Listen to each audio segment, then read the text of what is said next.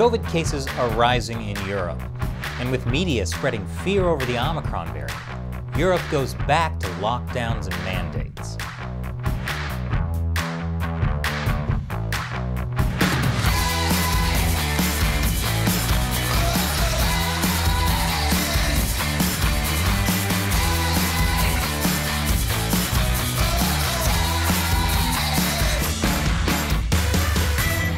Welcome to America Uncovered. I'm Chris Chappell.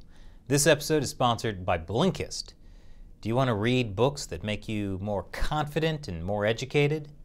But you don't have enough time? Well, Blinkist gives you access to thousands of amazing titles in audiobook form. It's an easy way to get more knowledgeable every day. I'll tell you more at the end.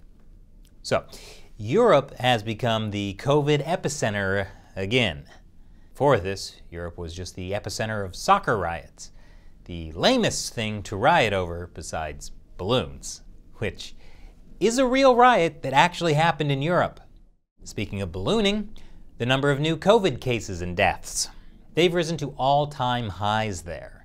During the first week of November, more than 60% of the 3.1 million COVID-19 cases reported worldwide were from Europe. Coronavirus is catching hospital staff as well as politicians off guard in Germany.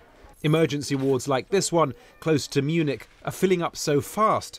A patient was sent to Italy for treatment. Belgium seeing a surge too. Doctors there sounding the alarm, warning if cases continue to rise, overwhelmed hospitals may soon be forced to ration care. We are facing a rocky road ahead as we move into the winter period. I can't believe this isn't happening in Florida.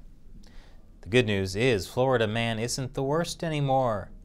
The bad news is this may be the dawn of Europe man. Much of rising European COVID cases is because of more relaxed COVID measures, colder weather forcing people indoors, and waning immunities from vaccines that were only partially effective to begin with at controlling spread. But politically, the rise in cases is being blamed on the unvaccinated, who make up the vast majority of hospitalizations. Although Europe has overall higher vaccination rates than the US, about 1/3 of Europeans are still not vaxxed. I think we know which ones. Many politicians don't like this, and they're calling it a pandemic of the unvaccinated. There are some countries, particularly in Central and Eastern Europe, where rates are absolutely skyrocketing.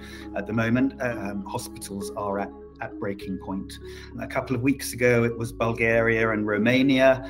Right at the moment now, it's Slovenia, Slovakia, Croatia, countries like that. They're among the least vaccinated states in the EU. Around about half or less than half of their total population are vaccinated. This is surprising, mainly because considering some of the food in Central and Eastern Europe, it looks like the COVID vaccine is the only thing they won't put in their bodies. I'd recommend taking ivermectin to deworm whatever this dish is. With colder weather and the Omicron variant coming, many European leaders are looking to act fast. Their solution? Lockdowns and vaccine mandates. But are they going too far? More after the break. Welcome back. A new wave of vaccine mandates and lockdowns are sweeping across Europe. The third wave in a checkered past. COVID restrictions are basically ska music at this point. Last month, European countries began reimposing work-from-home mandates and tightening their coronavirus rules.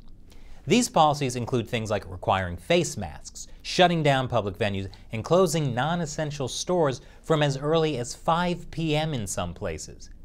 Even Bath & Body Works, which is totally essential.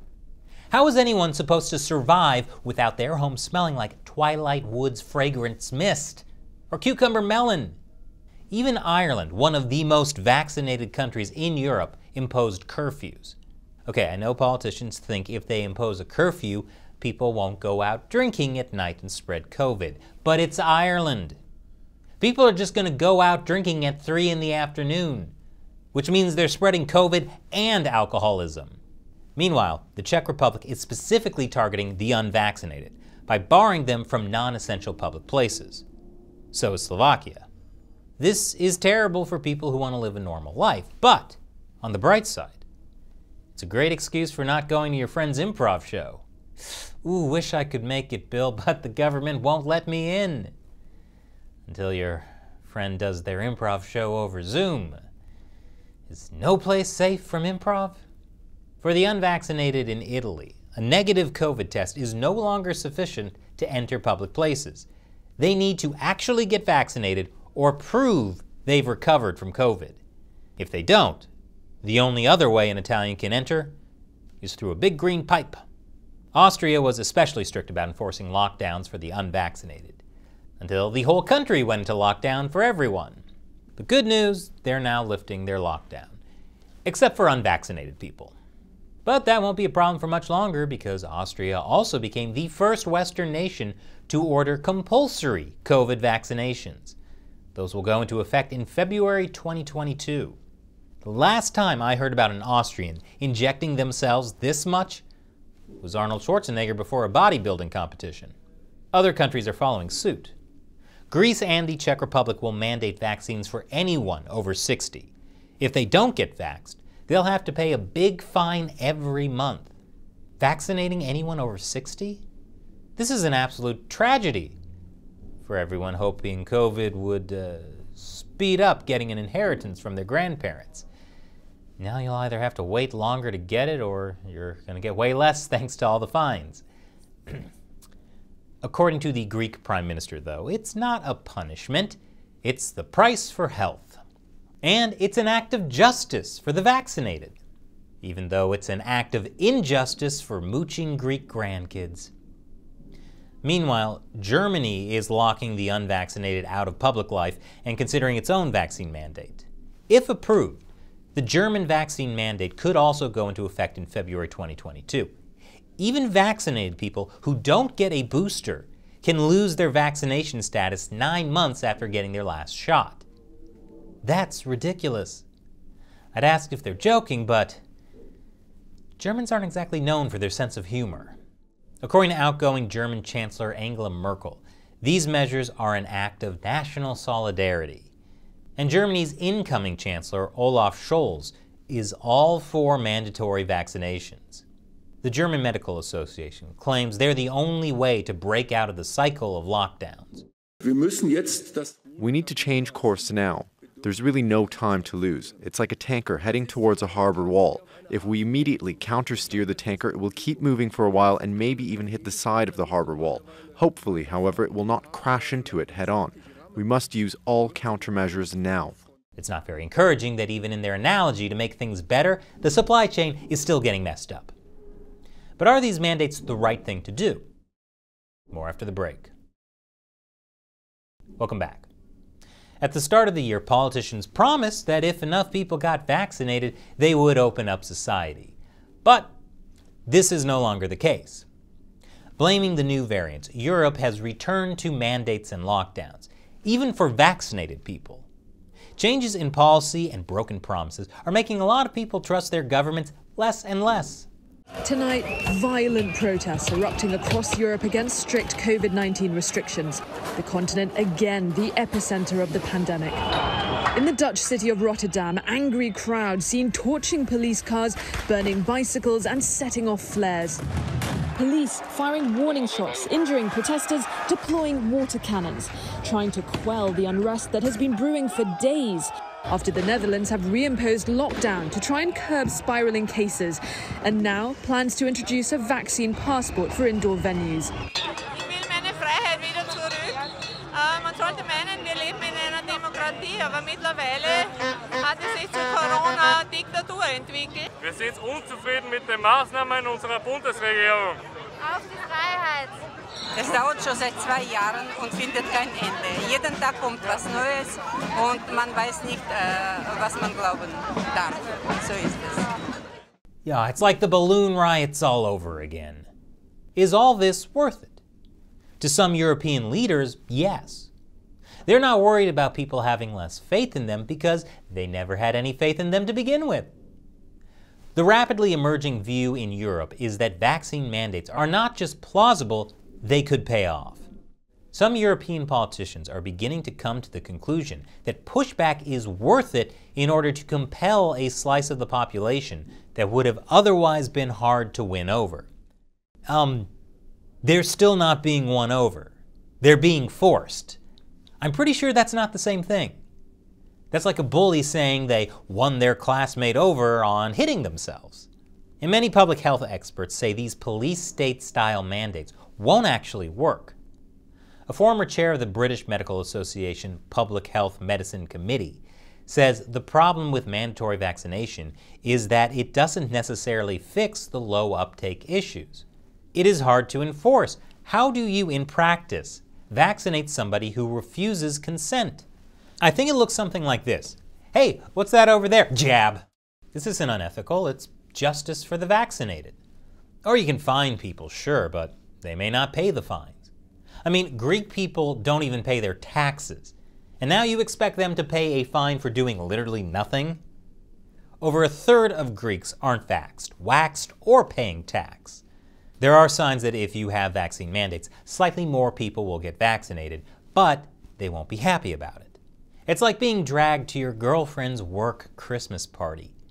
You don't even like your coworkers, so why do you think I'd enjoy this? Proponents of mandates argue this is ethical because it will stop unnecessary deaths. These mandates can also stop people from using up healthcare resources that could be used for emergencies. And in countries where the government runs all the healthcare, the government pays for your healthcare.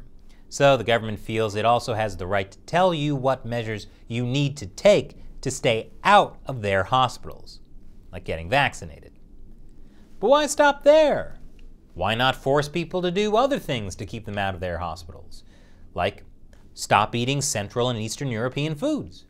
As we've mentioned in a previous video, forcing harsh rules without consent can create problems down the line. Like when there's a future emergency, people won't trust what the government tells them to do. The head of health economics and policy at the Institute for Advanced Studies in Vienna says mandates deepen the chasm in our society. And vaccine mandates may well serve as a strong push to more radicalization. An advisor to the WHO says mandatory schemes during a crisis will be counterproductive, because when people have what we call conspiracy theories, or they have misbeliefs or misunderstandings, they will only strengthen their opinions. Reliance on mandates could also be a slippery slope to more authoritarian measures. Just look at Australia. They literally have quarantine camps. People who've been detained there call them dehumanizing. One Australian woman who hadn't even tested positive with COVID recounted her experience after being forcibly detained at one of them. So it doesn't even matter if you test negative on your first test, your second, or your third. They need to, because you're a close contact, you have to stay in there for 14 days, no matter what. You feel like you're in prison. You feel like you've done something wrong. It's inhumane what they're doing. Like you are so small, they just overpower you and you're literally nothing. It's like you do what we say or you're in trouble, we'll lock you up for longer. The government is treating Australians like they're all criminals? They're taking Throwback Thursday way too far. Here in the US, officials say they want to avoid draconian measures. We can curb the spread of the virus without having to in any way shut down our economies. But will the US really keep its promise? President Joe Biden, after all, has a history of going back on his word when it comes to COVID measures. Like when a year ago he said vaccinations would not be mandatory. And then over the summer he clarified vaccines are not mandatory unless you refuse. This has led many to fear that it might not be too long before Biden starts trying to win people over. Frankly, I think governments in Europe are going about this all wrong. You can't force people to get vaccinated. You have to offer people a choice. Like, you can either get vaccinated or watch improv shows over Zoom. Vaccination rates will skyrocket. And this episode is sponsored by Blinkist. If you're the kind of person who wants to learn and improve yourself, you're going to love Blinkist. It's got thousands of books in all these categories: politics, history, money and investment, and dozens more. One of the coolest things Blinkist does is recommend titles based on things I'm already interested in. For example, it recommended me a blink of this book, Presidents of War by Michael Beschloss. It's about why so many presidents went to war, and in each case, whether it was for national defense or some other purpose. Not all of them are noble. Blinkist condensed this 700-page book into a quick 18-minute read. Blinkist condenses thousands of titles like this into short reads and audiobooks. I can read them or listen to them podcast style. It's great for my commute or just while I'm doing stuff around the house. I can also access them offline. Blinkist also gives me full-length audiobooks. Blinkist already has 14 million active users, and they're offering a special deal for America Uncovered fans. The first 100 people to go to Blinkist.com/America Uncovered are going to get unlimited access for 1 week to try it out. You'll also get 25% off if you want the full membership. So check out the link below. Your 7-day trial is completely free, and you can cancel at any time during this period. So why not try it out? And you'll see just how much you can learn. I'm Chris Chappell. Thanks for watching America Uncovered.